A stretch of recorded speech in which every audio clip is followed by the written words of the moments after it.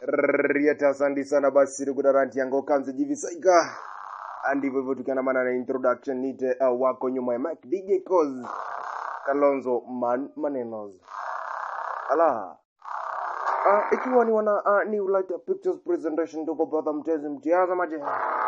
Design opposite na pose kabisa na kuja kulianza picture letu. Kuna jamaa anafanya mazoezi design kama hiyo dogo brother mpenzi mtiaza maji. Akisema kwa makini zaidi anajitayarisha kuenda mahali fulani. Akavalia suti ekabambe tena zaidi briefcase. Kuna kitu alikuja kuweka hapo, tutakuja kujua ni nini haswa anaenda kuuza. Sasa ilikuwa ni payload kafiti kachonjo kasku ya kafiti tunyonyeria pamoja. Ni kwa business za kimagaidi duku bottom mpenzi mtiaza maji. Kama kawaida lazima amdozi apewe information. Jamaa amedunda. Design ni pozi tena mosh. Ukilipenda design ni pozi tena pozi kabisa. Na jamaa kakauta kauli lazima ingie mpande wa ndani. Elevator mosh. Design ni pozi tena pole kabisa. Lazima kupiga mlango umefunguliwa, akasense danger. Ina maana akaisia kuna kitu kisicho cha kawaida. Bunduki silencer, kila kitu mkononi sasa.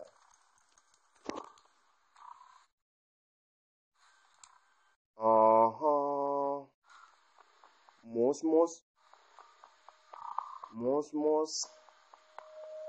Design taratibu tena taratibu zaidi duku brother mpenzi mtiaza maji. Kuna biashara alikuwa anafanya na mdozi fulani hapa, lakini ameuawa.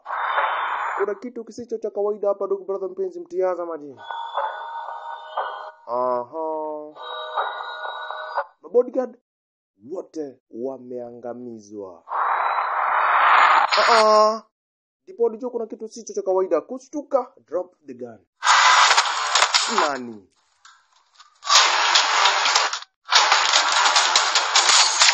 Chunga marisasi dugu. Chunga marisasi Chris.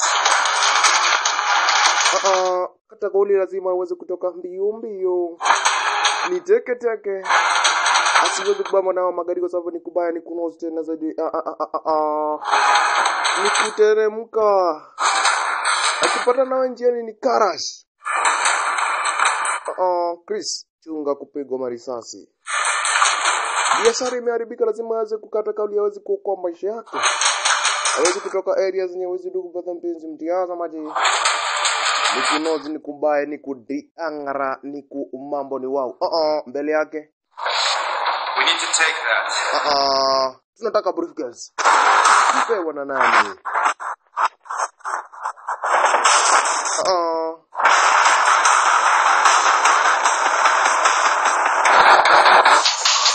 Unyo. Teke dugu brother mpenzi mtiaza maji. Lazima Chris aweze kutoka mbio aweze kutetea maisha. Pigwa risasi ya tumbo maskini wa Mungu Chris. Kijana wetu Chris ameweza kupigwa marisasi dugu brother mpenzi mtiaza maji. Lazima akate kauli aweze kuingia kwa dinga atoke areas zenye wezi. Biashara imeharibika, alikuwa anakuja kufanya biashara. Lakini ni kubaya tena zaidi. Kwa dinga fashta. Gabu itapatikana Chris na dinga. Choka kwa nyangwa. Akaumeria hivyo. Lakini cheki, hiyo briefcase ilikuwa na track. Kuna manzi alimfuata makosa. Tutakuja kujua huyo manzi ni nani. Briefcase ikaonyeshana location. Lazima jamaa aweze kufuatwa. Ina maana wanataka hiyo briefcase. Kwani kuna nini? Tutakuja kujua. Again ndio huyu rafiki yake Chris. Angalia Chris amekuja na ameumia. Kwani nini baya? Chris, nini baya?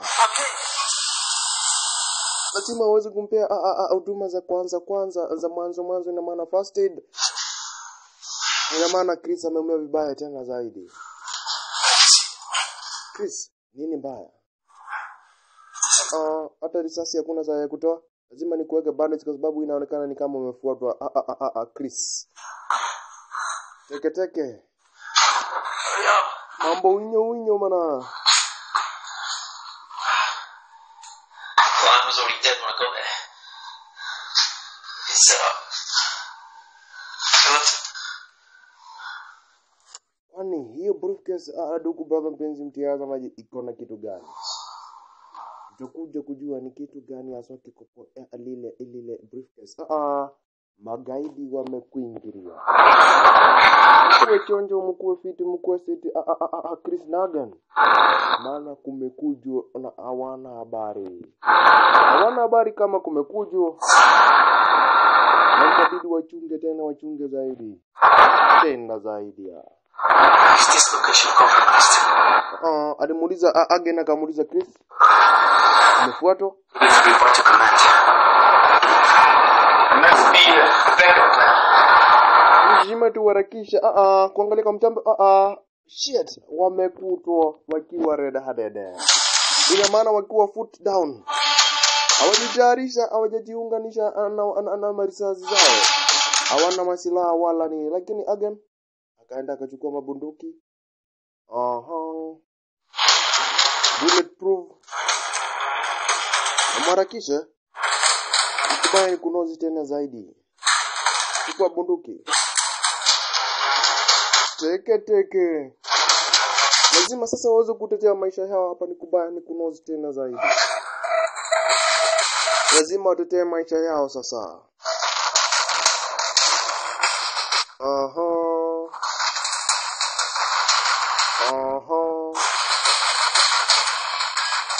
Mos.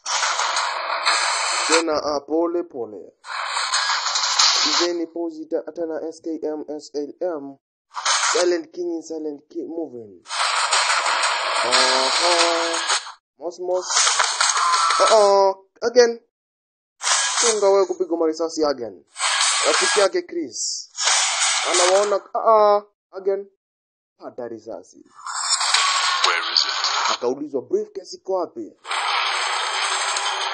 Adi fuck you. Risasi. Makosa. Chris tunga. Nawe pata risasi. Chris kutoka unyo. Unagadia anayemfuata Chris. Tunga sana Chris kumenyo marisasi. Ina maana ni kubaya ni kudiangara ni kunosti na zaidi ya. Tena zaidi ya sana. Ala. Chris mbio. Bunduki ya gaidi imeisha marisasi na amechukua AK-45 pistol. Akajifungia kwa room kama hii sasa. Chris amejifungia kwa room kama haka sasa. Na gaidi yu kuja mos. Chunga sana wewe Chris. Chunga sana kombora.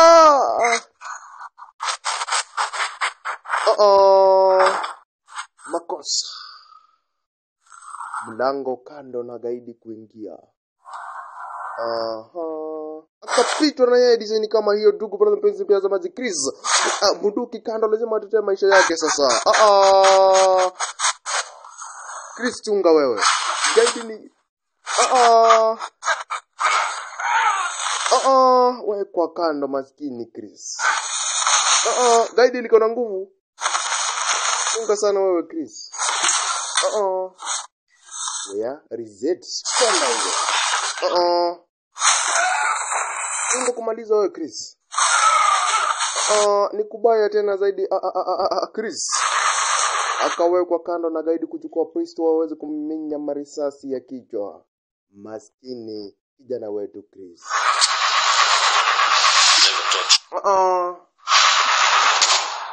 Akapigwa risasi gaidi nani? Na yule manzi nilikwambia mcheki vizuri tena zaidi. Yule manzi alifuata jamaa wetu na pikipiki.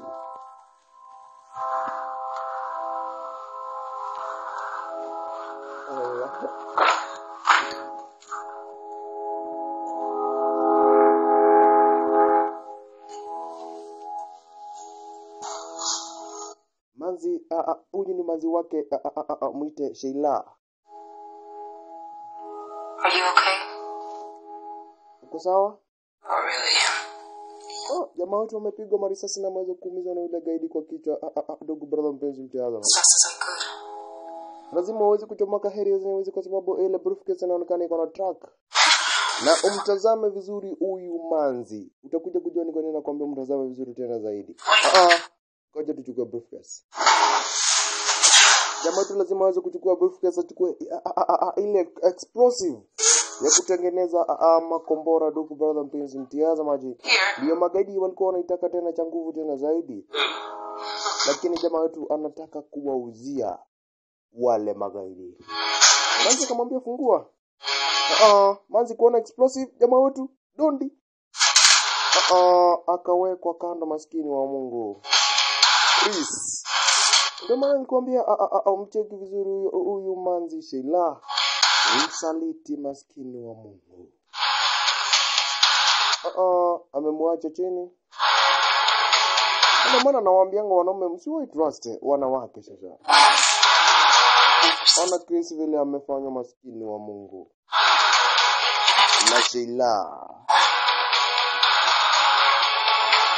akamwambia thank you maskini wa Mungu. Jamaa wetu wako chini, ako na maumivu tena zaidi. Akamwachia busu sasa. Na manzi akakata kauli lazima aweze kutoka area zenyewe aende kabisa akauzie magaidi na aweze kupata mapesa yake. Manzi ndio huyo akatamburuka, na mimi nikicheki picha letu the payload anyakati ni za mwisho. Ndugu brother mpenzi mtazamaji, wako nyuma ya mic ni DJ Koza Kalonzo maneno za. Ukitaka kupata payload part 2 sehemu ya pili nitakuandalia hivi karibuni. Hili picha ilikuwa special dedication kwake studio ya Kamashu pale Enzai Town. Manenos DJ Koza Kalonzo, nyakati ni za mwisho.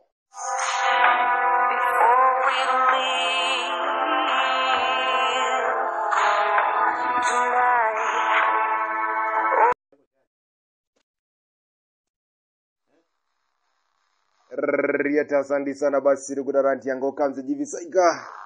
Ndivyo hivyo tukiana maana na introduction nite wako nyuma ya mic DJ Koza Kalonzo manenos. Ala. Ikiwa ni wana new light pictures presentation ndugu brother mtazamaji. Design opposite na pose kabisa na kuja kulianza picha letu. Na jamaa anafanya mazoezi design kama hiyo ndugu brother mpenzi mtazamaji. Akisema kwa makini zaidi anajitayarisha kuenda mahali fulani. Akavalia suti ekabambe tena zaidi briefcase. Kuna kitu alikuja kuweka hapo, tutakuja kujua ni nini haswa anaenda kuuza. Sasa ilikuwa ni payload kafiti kachonjo kasku ya kafete nyonyeria.